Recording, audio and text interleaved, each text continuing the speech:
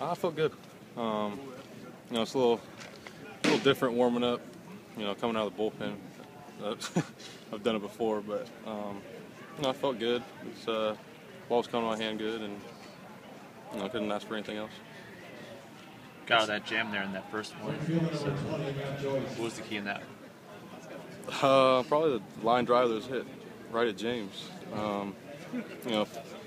Pedro, he fouled off 5 or 6 pitches, and I really didn't have anything left for him.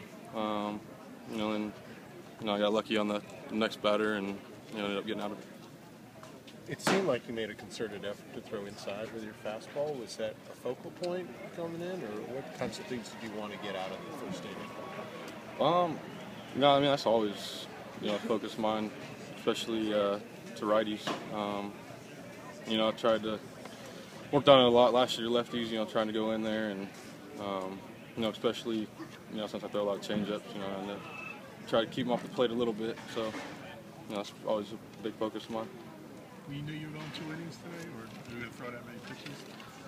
No, he just asked if I felt good, if I wanted to go up for another one. I said yeah, and I didn't think I was going back out there after the first inning, but I felt good. So long relief suits you? No, not very good anyway.